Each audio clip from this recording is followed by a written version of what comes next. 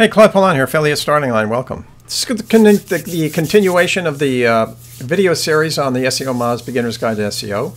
This is still about Chapter 4. This is Part 3. And this part is about keyword usage and targeting. This is another really important section, I think, because it's got some very important information and some important concepts in it. First of all, keywords. Keywords are the fundamental to the search process. Yes, they are. They're the building blocks of language. They're also the fodder for the science of information retrieval. And search engines will take keywords, keyword phrases, and put them into their own databases. So they create databases around a keyword or a keyword phrase. So they not only index pages and cache pages, but they also create huge databases of individual keyword and keyword phrases.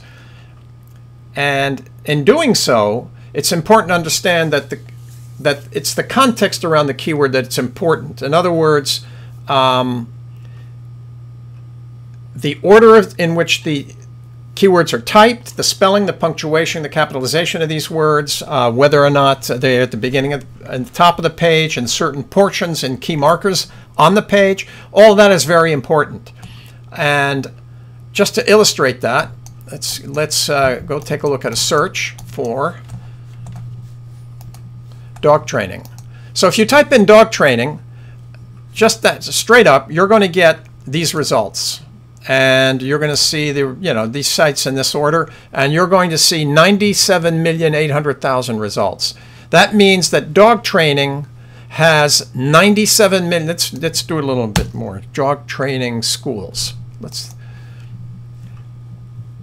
So here you're going to see 28 million results, 100,000. Okay, and you can check out these websites and do whatever you want. Now, if you go to dog training schools in quotes,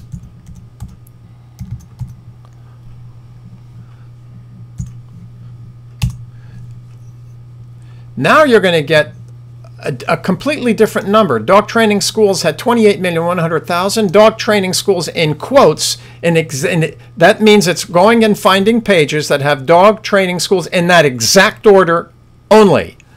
370,000 results, and a completely different return on what you see here. So that's why that's important to understand about keywords, the context in which they're typed, and you'll have to understand that when you're searching online, you can type it in without the quotes, or you can type it in with the quotes. If you do it with quotes, you're going to get more exact, in my view, search results. Then it also goes on to talk about keyword abuse. It dispels the whole notion of keyword density. If you don't know what it is, don't worry about it. You don't need to know. And it tells you that the number of times you use a keyword on the page has no bearing on whether or not it's going to make it easier to have that page rank. But what's important to understand is the relative position of where those keywords, that keyword or keywords are located, where in the document it occurs, if it's other terms that are used with it, the main topic and subtopics of it depends on whether they're in the headers and in the certain titles, and it goes on to explain in the next section on page optimization exactly what it means by that. And so it goes in on-page optimization simply means you want that keyword phrase, that keyword to appear in certain markers on the page, both the one that humans see and the one in the back end in the code that the search engine sees.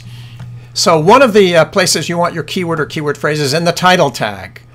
That's area number one. Number two, you want it near the top of the page so that it will establish its importance. You want it in the content of your material at least 2 or 3 times. And you want variations of that keyword or keyword phrase in there as well.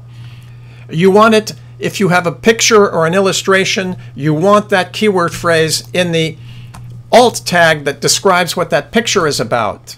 So you want that phrase in writing in the alt tag so that the search engine will, because it can't see the picture, so it needs something to describe what that picture is. You want it in the uniform resource locator. You want it in the URL in the address bar. You don't want a bunch of numbers and a funny looking address identification for the website or the page. And then you want it at least once in a meta description tag. The meta description tag is a box in the code back end. You don't see it as the human, but the search engine sees it, and it describes what that page is about. So those are the key areas where you want it, and then it goes on to describe what the title tag is, and how you have to be mindful that it can only be 65 to 70 characters. It's important to place the keyword in the front of the title tag. You also, with SEOmoz, you can put the branding, your company name at the end of the title tag, so that's part of the branding of your website. And you want to make sure that it's a readable title tag, that it's, that doesn't sound phony. Then it goes on and describes other meta tags. This is code in the back end. You won't see this, but the search engines see it. And these tags tell the search engine to do certain things. An index, no index. An index tag tells the search engine it can index the content and put it in the database. A no index does the reverse. It tells the search engine, don't index this. A follow, no follow. A follow tag tells the search engines whether those links that it finds on your page and your website should be followed to the next page, wherever that link leads. A no follow tells the search engine, please do not follow this link. Now, you'll get a lot of these in your link profile, and it's important to know what those tags mean. No archive is used to restrict search engines from saving a cached copy of the page. So they may not want to have that page cached and put away by the search engine, so you use this kind of a tag to tell it not to do it. No snippet tells the search engines that they should refrain from displaying a descriptive block of text next to the page's title. Generally, when you pull up a search result, you're going to see the name of you'll see the URL, and then you're going to see some descriptive material in there. Sometimes it comes from the meta description. Sometimes it comes from a thing called a snippet, and you're telling it you don't want that to happen. And then sometimes you get tags that tell search engine not to grab the descriptive snippet from other directories, the ODP directory and the Yahoo directory. I wouldn't worry about those because the odds of you're being in those directories, unless you're really dedicated, are low. But I wouldn't worry. It just tells the search engine, please don't put a descriptive tag that comes from one of those two directories if the page is in it.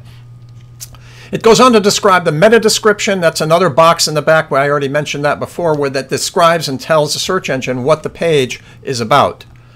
There's also a tag called the meta keywords tag. It's not that important anymore because too many people were gaming the system by stuffing meta keywords and trying to rank for that. And then although these tags can have uses for search engines, that is meta refresh, meta revisit, etc., they are less critical. So there are other meta tags in there that are not as important. So the whole point behind this part of the chapter is to explain the key concept behind keywords, where those keywords, how they get found and indexed by the search engines, where you should put those keywords on the page and in the code behind the page so that the search engine can find you. If you look at how to train a dog training site, here's a dog training site. If you take a look here at the code, you're going to see there's a title here, how to train a dog, dog training tips. You can see that dog training is in the title tag. It's in there, so that's why it's ranking for it, tips, techniques for home-based trainers. So there's a lot of information here that that's in the tag. That is the title tag. That's probably the most important part. And then somewhere here there should be a description. Here it is right here. It says description. Discover how to train a dog with the right way to see yourself. This description tag is very important also. So you want it in there. And this has the keyword in there. And it has a lot of learn how about clicker dog training. There's the keyword again, dog whispering, puppy. So you can see how important it is. Dog training techniques. There's the keyword again.